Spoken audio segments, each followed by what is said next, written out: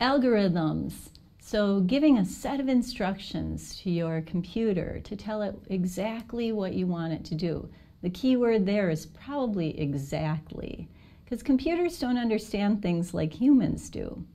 Let's use this example of a simple picture of a house. So if I told you, hey, draw a picture of a house, you would understand the word house, you would know exactly what to do.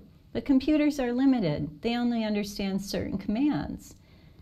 So your computer might know how to, for example, move forward. It might know how to turn a certain angle.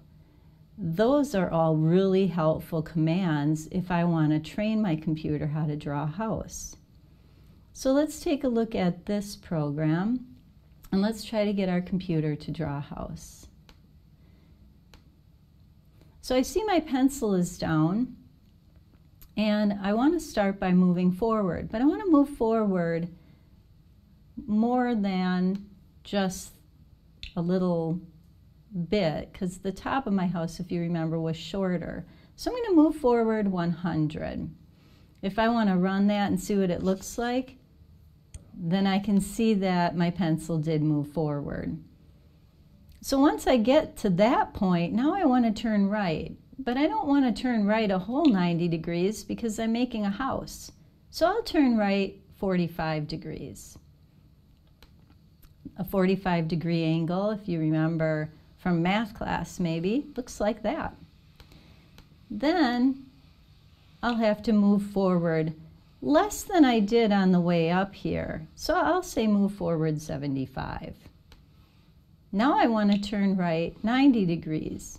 And if you're thinking about that picture of the house, which might be displayed on the screen, you'll see that that is a 90-degree angle at the top of the house.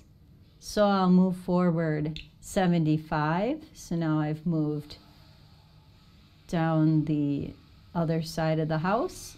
I'll turn right 45 degrees, and I'll move forward to get to the bottom of the house.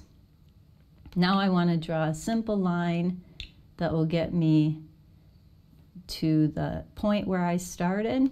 So I will turn right 90, move forward, and I'm going to add these blocks to jump forward just to get the pencil to move away so we can see the whole house.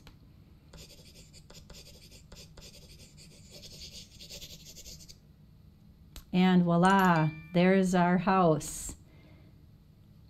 So why don't you try some algorithms and draw a picture, giving your program instructions for exactly how you want it to do that.